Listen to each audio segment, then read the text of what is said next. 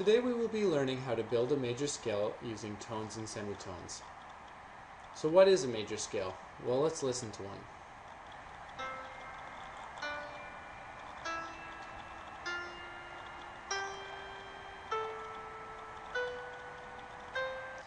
Alright, so now that we've heard one, a major scale is a collection of notes that is built on the interval pattern tone, tone, semitone, tone, tone, tone, semitone.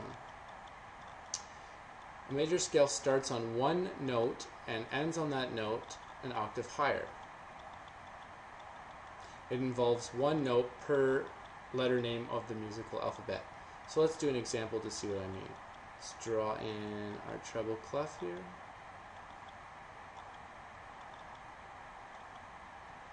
Alright, so our D major scale will start on the note D, and like I said, involve one note per letter name. So there's our D. Let's go up the musical alphabet. We need an E, F, G,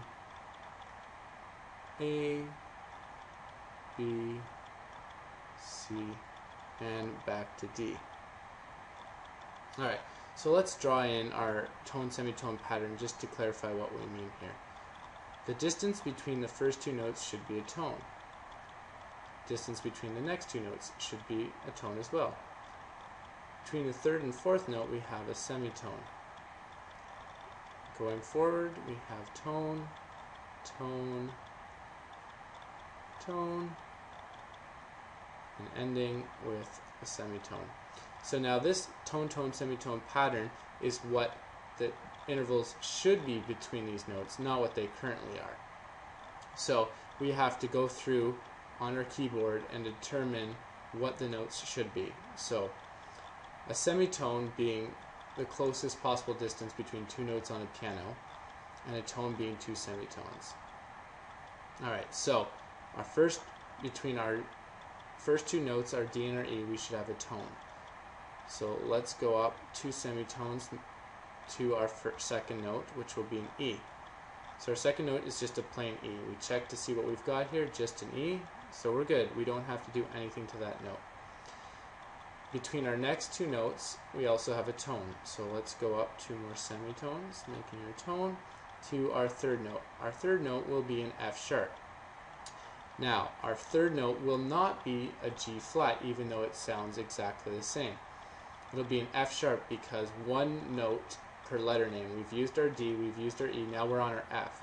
So we've gone up our tone to our F sharp. We check against what we have. Right here we just have a normal plain old F written in. So we have to put in a sharp to make sure that this interval is now a tone. Okay, our next interval should be a semitone. So let's go up one semitone, taking us to a G. Check that against what we have. We have a G, so we're good. Let's go up another tone to an A. Check that against our A, perfect. Another tone between our next two notes, right? Taking us from an A to a B, so we're good. Our next distance should be a tone as well. So we're going from a B to our next note, which will be a C sharp, right? So not a D flat because it has to be a C something because that's the letter name we're on right now. We've gone up a B to our C sharp, and finally we have a semitone between the last two notes. Oh, I forgot to write in that sharp. Check that against what we have. So we had to write in a sharp to make sure that's a C sharp, and our semitone from a C sharp to a D, taking us back to the note we started on. So this is a good way to check to make sure you've done this interval pattern correctly. If you've used this interval pattern and you did not end up on a D here, then you know that something has gone wrong. So we don't want to end up on an E flat or a D flat, C, E, etc. We want to make sure we end up on the same note we started on. Okay, so let's do another example.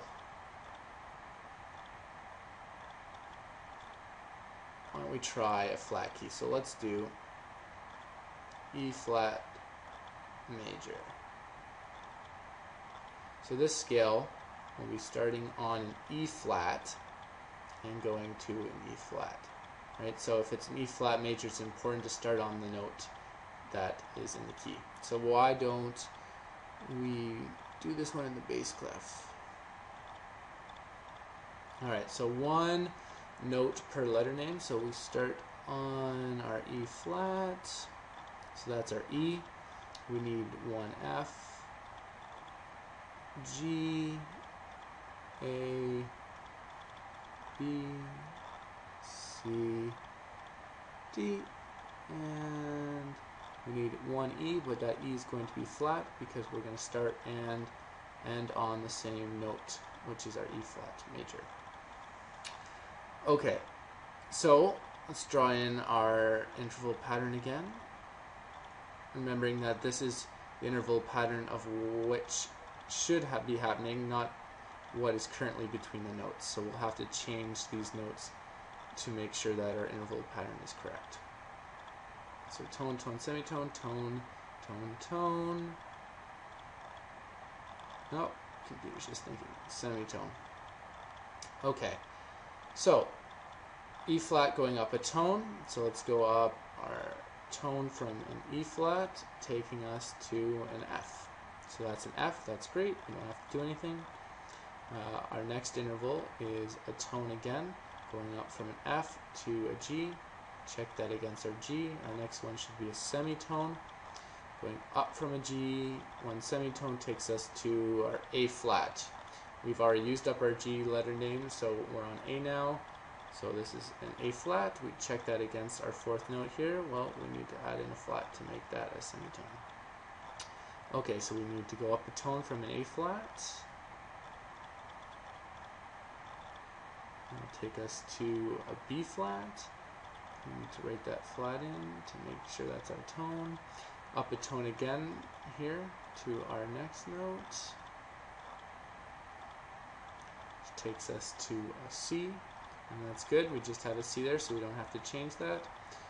Going up a tone again, right, to our second last note, which is a D, so we don't have to do anything to that.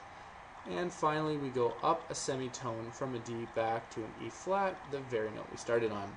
So there is our E flat major scale built using tones and semitones.